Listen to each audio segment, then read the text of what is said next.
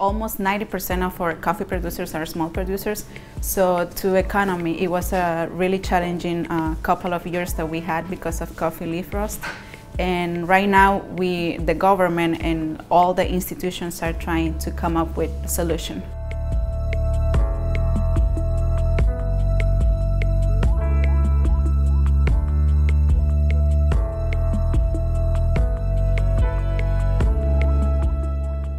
It's difficult to predict in advance where the disease might happen.